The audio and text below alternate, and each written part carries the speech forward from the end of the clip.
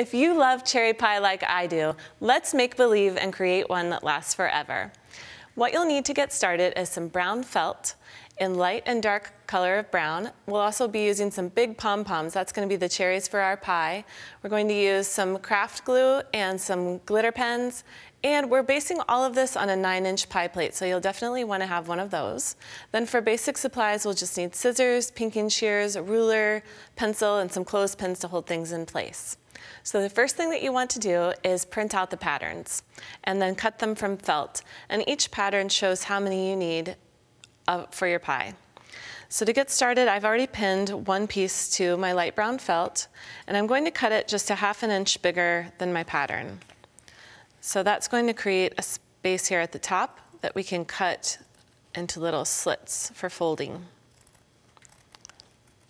So we'll cut out our first piece and then cut along the sides of our pattern here. So this will be the top for our pie.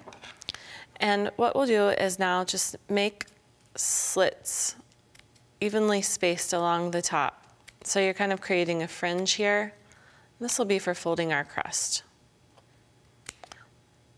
And you can just make your snips all the way across.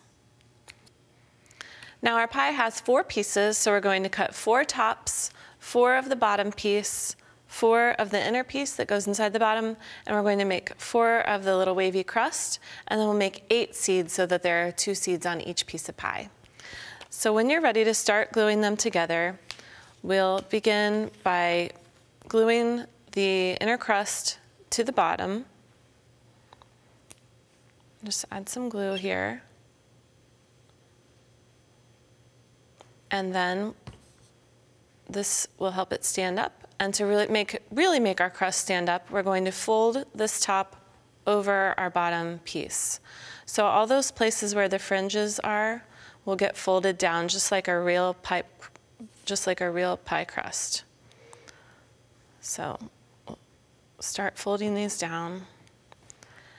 And this is going to go to the back. And you just kind of fold each tab so that it's over the next.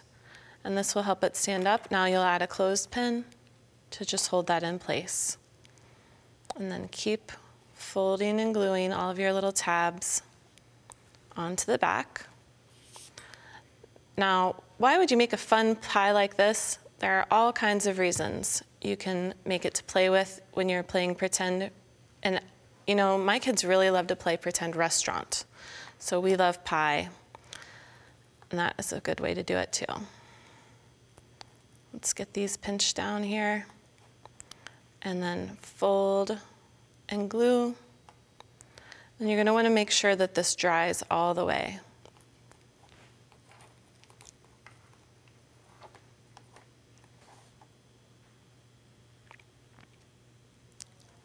All right, let's keep folding and pressing these into place.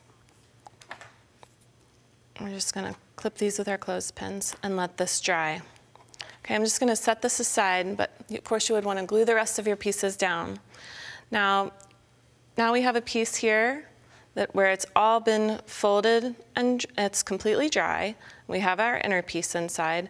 Now we're ready to glue our wavy piece to the top of the crust. So we're just going to add some glue here along the top and then press it onto the crust. And that will finish our top crust. We already have a couple of seeds that are glued here onto the top. All right, so that's going to cover up our edge. And remember that this is going to fit directly into our pie plate. So now we have all 4 pieces, and you can fill your pie with these big pom-poms so that you have some cherries inside, and you've got something to serve here if you're ready to put it on a plate. You can do that too. And it helps if you get all of your cherries, get your bottom of your pie lined up, and then get your cherries placed into your pie plate as you start to fill it in. And this is a fun way that you can also think about fractions and counting and doing all the fun things that there are to do with pie. Might want to make a little blackbird too.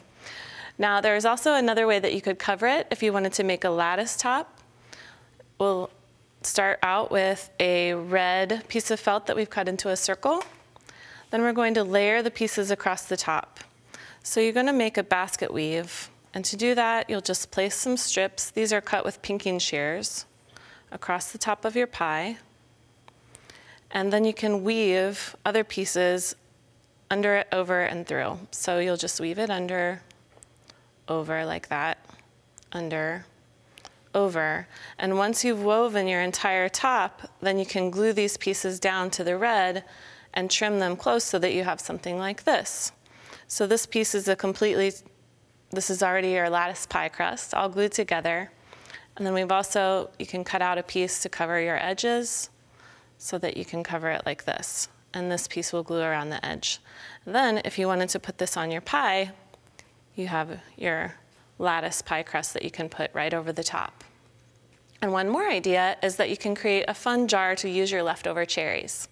So to do something like this, all you would do is fill your jar with your pom-poms and then take a piece of fabric and lay the jar lid onto the fabric and then trim around this with pinking shears so that you have your pinked edge.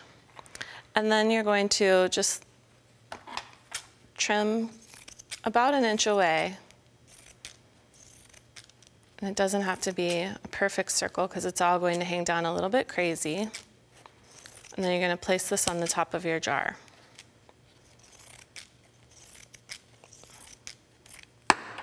So here, we'll remove this and put our new lid in here, like this. Put our ring over the top, and we've got a fancy little cover for our extra cherries. And then you can decorate the top if you want to with some felt and add some glitter pens like we did with the cherries here on this white piece of felt. And you've got a sweet little jar that goes along with your pie.